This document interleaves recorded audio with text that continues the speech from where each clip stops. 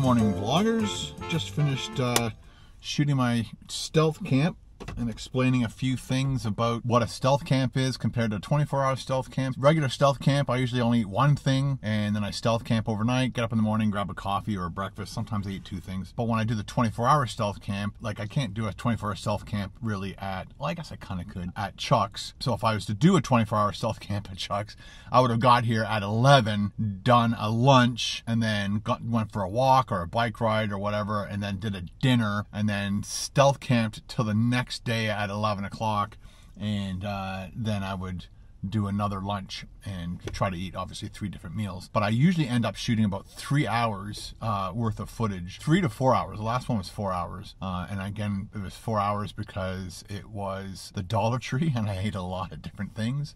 So it was many like reviews in one video, plus cooking. That made it a little bit longer as well.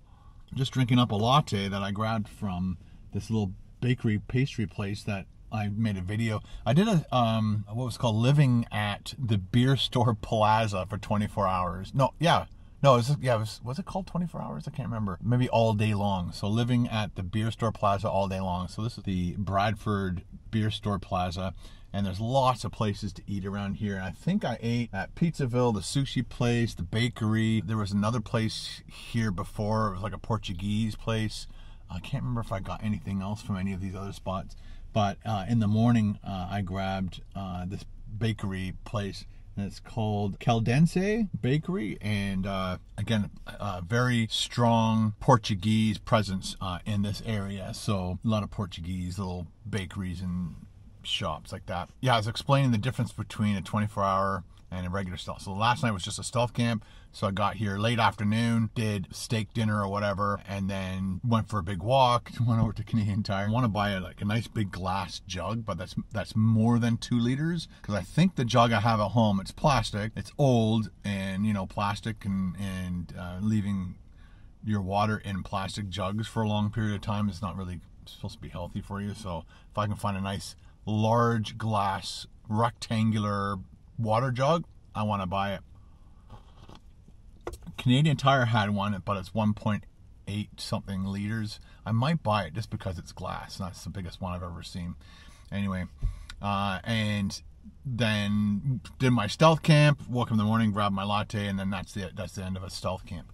But a 24-hour stealth camp is when I get there and eat 3 or more meals. Or if I, let's say, or when I went to Dollar Tree, you know, I cooked. I bought food, cooked it.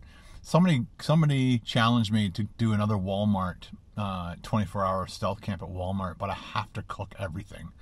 So everything that I find in Walmart, it can't be, I guess, ready to eat. It has to be stuff that I have to cook. So ground beef, like maybe make my own beefaroni. That would be kind of fun. And just other things. I'd probably have to do like a beefaroni thing, then do a chicken dinner and maybe a steak. Yeah, and then just buy a few cookie type items or whatever. And you guys, if you want, you can leave comments on this video letting me know what you think would be really good to cook in the van. A lot of people have been asking about the van, and so either I'm not telling people what's going on, which is possibly the main reason, or people are missing videos where I tell people stuff and then they miss a video and then they're asking, well, what's going on with Rusty? Like, okay, so here it is. So Rusty is broken, but some days he works. So yesterday, started him up, put him into drive, started driving down my street. It went into 3rd gear, gave me all my gear range. So I zipped down here to Bradford, shot my stealth camp, and hopefully I'll have all my range of gears on the way home, which I think I will. The other thing too is when the gentleman looked at my transmission, he said the axle is broken, and I don't know how that happened. I guess it just falls apart.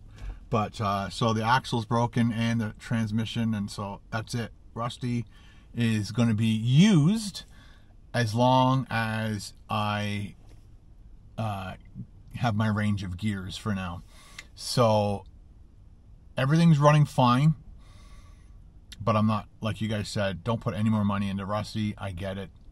So we'll just keep using Rusty until I can't use Rusty anymore. And then when I have to go down to the States, I will use Moose. And right now, all the videos, especially the Dollar Tree videos, are doing really, really well.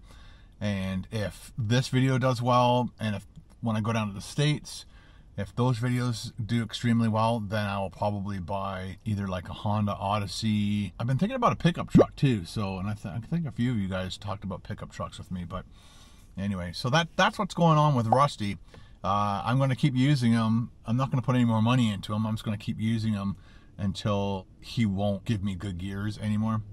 But yeah, like I said yesterday, got down here no problem, and just parked it.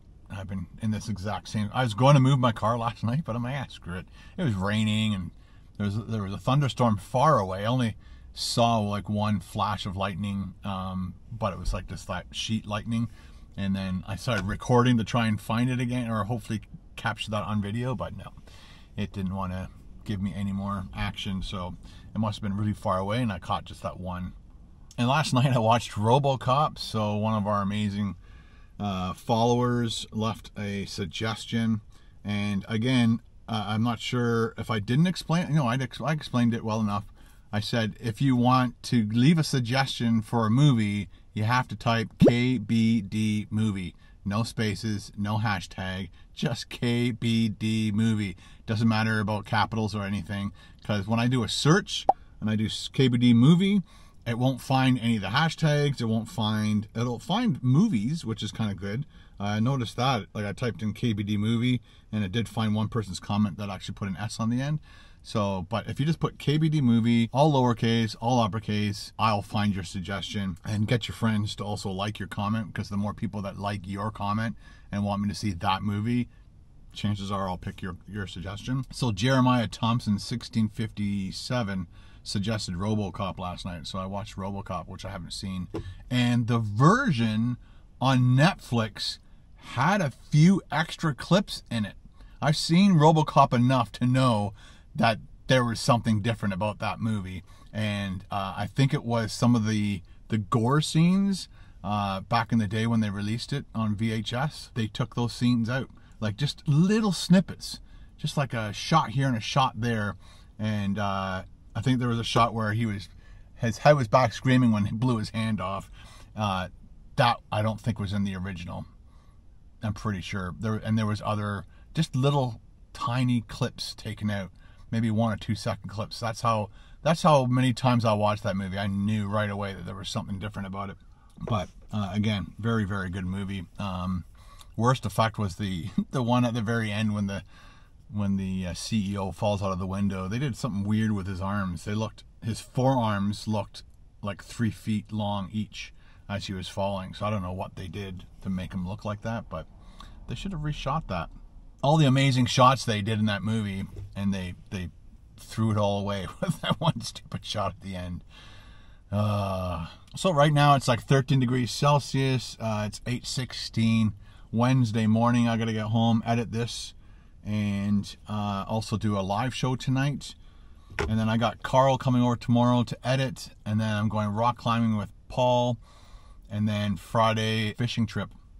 Crappy fishing. We just hope the weather is going to be amazing. It'll suck if it's like a rain out. You know, sometimes they say it's 40% chance rain, and it doesn't ever rain on your lake. So we'll find out, and you guys will find out too, because I'm going to be shooting at least one catch and cook video with the boys, and then it's right back into doing stealth camp and 24-hour stealth camp videos for you guys.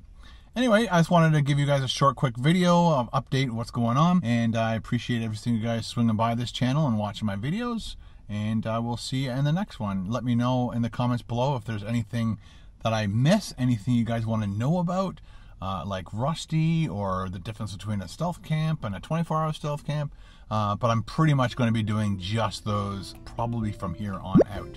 All right? There's a couple other couple of sneaky videos I'm going to be putting out. I should have done them back in January, and you'll find out why.